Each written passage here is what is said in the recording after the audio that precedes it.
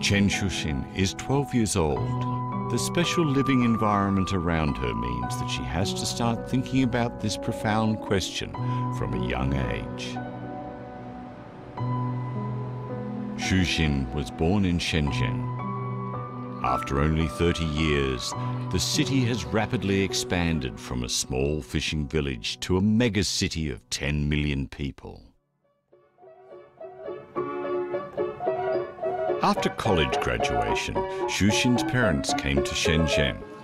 After they dedicated their youth to the city of immigrants, they have enjoyed success, prosperity in life, and have the ability to provide the best possible education and quality of life for their child. But even though they felt they had built a solid foundation for the future of their child, they found she was still not happy.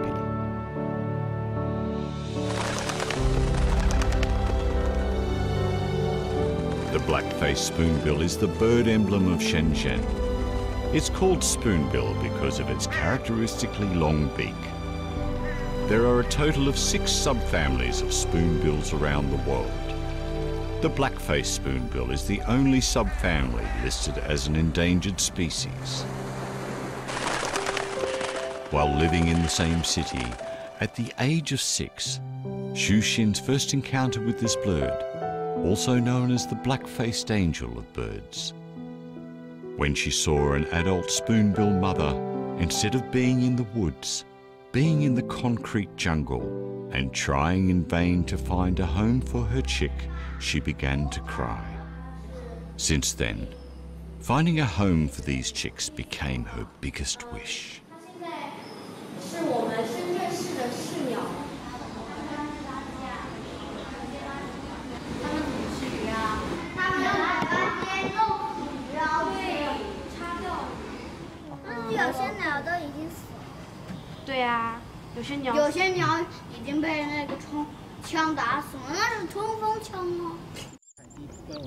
She finds it hard to answer such questions.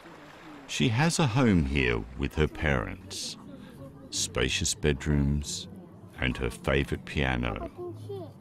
While their home is getting bigger, the nest of the spoonbill, which accompanied her during her childhood, is getting smaller.